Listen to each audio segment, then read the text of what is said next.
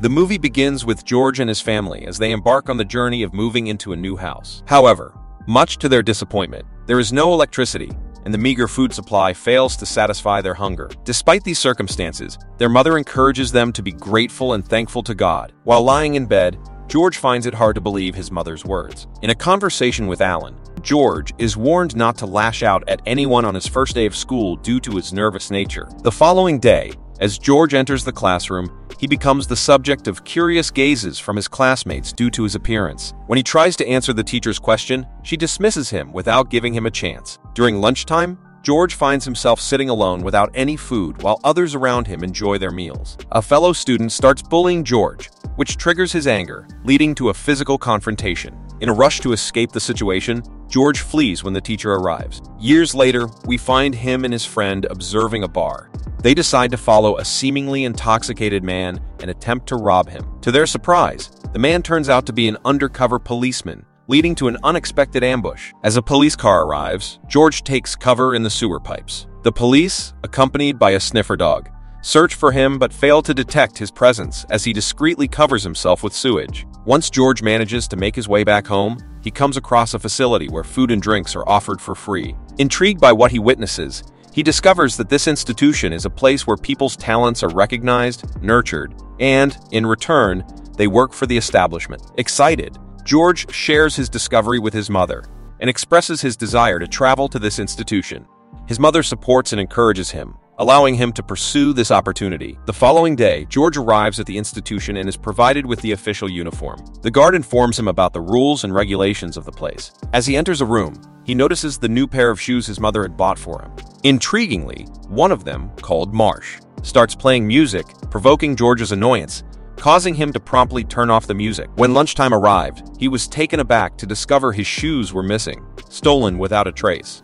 Inside the bustling dining hall, his eyes fell upon the thief casually sporting his stolen footwear. Fueled by a mix of anger and determination, he gave chase, hot on the thief's heels. However, as the thief disappeared behind a closed door, frustration surged through him. Without hesitation, he forcefully broke through the barrier, launching an attack, teetering dangerously close to throwing the culprit out the window. Just as the situation reached its boiling point, Duck intervened, swiftly diffusing the escalating conflict. In the aftermath, his gaze landed on the shattered door, a stark reminder of his rage. Seizing the opportunity to assist, he offered him a ride in his car, the file serving as a revealing introduction to his troubled past. 3 previous fights leading to rejection. Moved by his desperate pleas, Doc provided him with the funds for a ticket. George implored Doc, emphasizing that this institution represented his last shred of hope, a place he couldn't bear to leave defeated. Touched by his heartfelt words, Doc empathized and agreed to accompany him back to the institution. Recognizing George's hidden strength, Doc extended an invitation to join their club. Unbeknownst to George, Doc was not just a sympathetic figure,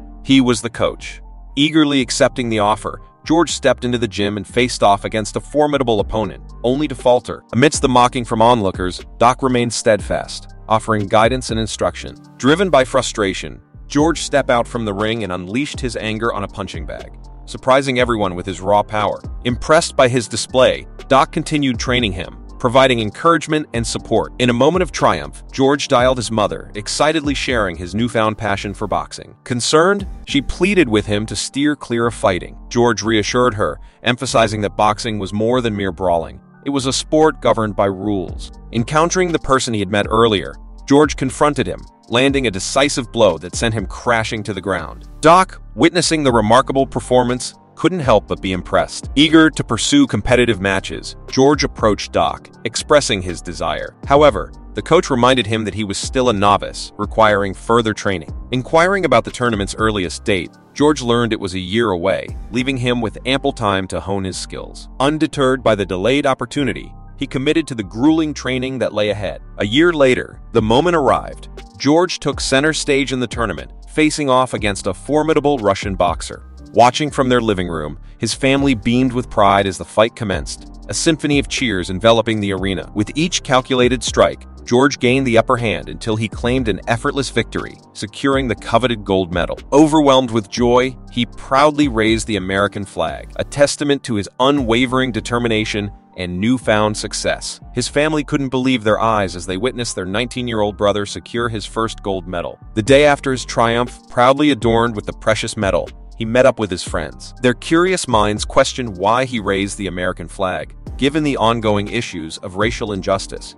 His anger propelled him back to his mother, who offered soothing words to calm his emotions. Revealing his plan to participate in an upcoming tournament at the airport, he couldn't help but be distracted by a beautiful girl who had captured his attention, Paula. Gathering the courage, he approached her, and they exchanged phone numbers, setting the foundation for a blossoming connection. In the company of Doc, George delved into the world of professional training, meeting the seasoned pro Sadler and Coach Moore. His eyes were fixated on Sonny, a remarkable boxer donning a black belt, as they trained together. As George embraced the rigorous training, he also found time to get to know Paula better, and their bond deepened, eventually leading to love. Participating in qualifying matches, George's dominance earned him recognition and fame, culminating in a decision to tie the knot with Paula. With each triumph, George inched closer to the ultimate challenge, the final match. His opponent, a professional boxer who had previously defeated Muhammad Ali, was expected to win easily. The atmosphere was electric, with chants filling the air for the opponent. However,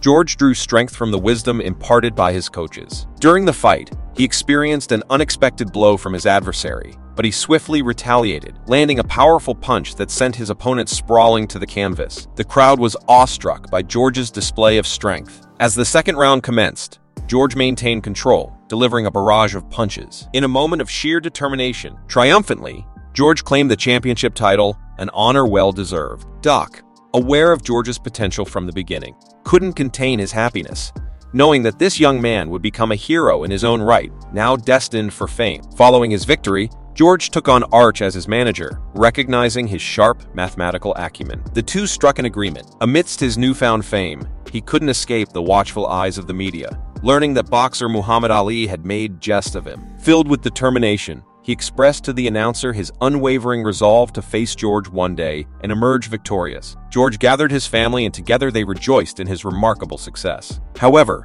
amidst the celebrations, his focus seemed to waver. Disregarding his responsibilities towards his wife, complications arose when fans began to drive a wedge between them, causing turmoil in their relationship. His wife, feeling neglected, voiced her discontent as she noticed the changes in him. Embarking on a significant journey, George set out to participate in a high-stakes tournament, pitting himself against the legendary Muhammad Ali. The anticipation among the crowd was palpable, yet George couldn't help but observe Ali's mocking gestures, openly taunting him before everyone. Despite the provocation, George chose to maintain his composure, refusing to engage in a war of words. The spectators believed in George's victory, recognizing his immense strength. As the match commenced, George made a pivotal decision to fight in his own distinctive style, disregarding the guidance of his coaches. Initially, he showcased control and dominance, but his ego and arrogance began to overshadow his focus, allowing Ali to seize control of the bout. Frustration grew evident in his corner, with Duck expressing his disappointment at George's lack of concentration, resorting to haphazard punches. Ultimately, Muhammad Ali emerged triumphant, leaving the audience in disbelief. Attempting to find solace and understanding, George sought comfort in his family. However, his wife made a heartbreaking revelation, expressing her desire for a divorce, signaling the irreparable damage inflicted upon their relationship. Seeking guidance, he turned to his mother, who questioned why he had strayed from the path of success. George, burdened with guilt, took full responsibility for his failure, believing himself to be the architect of his own downfall. Motivated to prove himself once again, he resolved to face not one, but 5 formidable opponents, determined to showcase his true strength and skill. Among the gathered boxers was Muhammad Ali, ever the provocateur, who dismissed George's challenge, refusing to engage with someone he deemed a defeated competitor. George then found himself in the presence of Doc, who offered invaluable advice to help him regain his former self. Amidst his quest for redemption, a message reached George, notifying him of his sister Mary's critical condition in the hospital as she prepared to give birth. His mother urged them to pray to God,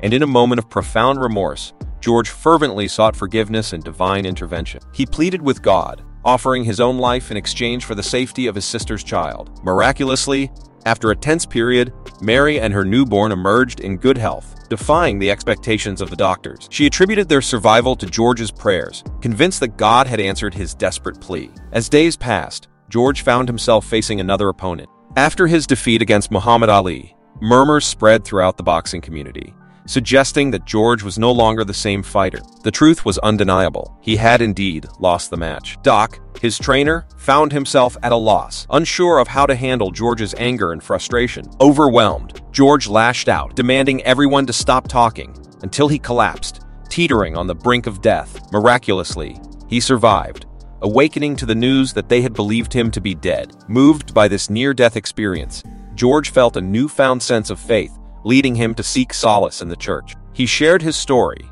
emphasizing the importance of believing in the existence of God. Motivated by this spiritual awakening, he made the monumental decision to retire from boxing, dedicating his life to serving God and the church. Upon revealing his retirement to Doc, disbelief washed over him. Doc desperately tried to convince George to reconsider, urging him to return to the boxing ring. However, George stood firm in his resolve, unwavering in his decision. Turning to Muhammad Ali, a surprising new chapter unfolded as the two former adversaries forged a bond of friendship. Seeking reconciliation, George approached his wife and sincerely apologized. Although she accepted his apology, she made it clear that she would not return to him. Later, in the church, in a twist of fate, George's heart was captured by a new love interest, a girl who stirred his emotions.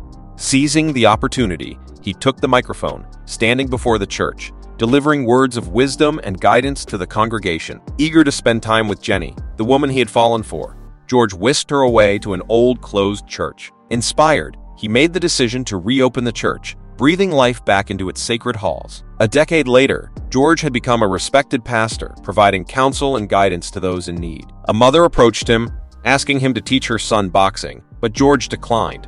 A heartwarming sight unfolds as we witness George's presence alongside his loving wife, Jenny, and their beautiful children, a snapshot of pure family bliss. While catching up on the news, George's attention is captivated by a story featuring a child whose mother sought boxing lessons for him, only to find the young one entangled in accusations of theft. Overwhelmed by remorse for not agreeing to train the child earlier, George's determination ignites, propelling him to invest countless hours into reviving an abandoned gym. Harboring regrets about a missed opportunity, this fueled his determination to reopen an old gym, pouring significant funds into its renovation. As the young people began flocking to the newly reopened gym, disaster struck. The electricity was abruptly cut off due to unpaid bills. George hurried to the bank, only to be met with an astonishing revelation. His bank account was empty, a devastating blow to his aspirations. Desperate to save the sports club from closure, George faced a harsh reality.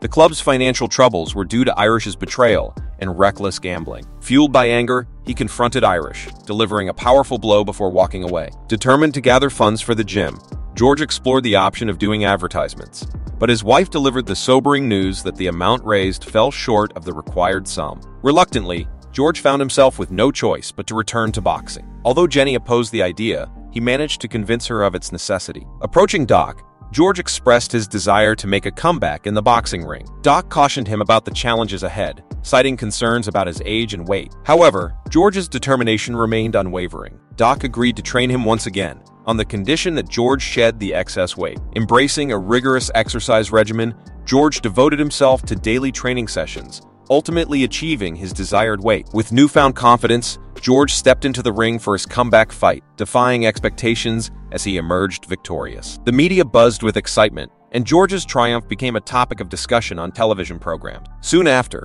he received an invitation to compete in the prestigious Golden Bell Championship. Although he suffered a loss, the crowd rallied behind him, recognizing his indomitable spirit. Determined to settle his debts, George secured substantial earnings through his advertisements and subsequent matches, allowing him to repay the club's financial obligations. Buoyed by this success, he faced another formidable opponent, a young champion. George's experience proved decisive, enabling him to deliver a devastating punch that secured victory. Admirers marveled at George's incredible journey, acknowledging him as the boxing champion despite his advanced age. The movie ends here. Thank you for watching, and please subscribe Mango Recap for more video like this and help the channel grow.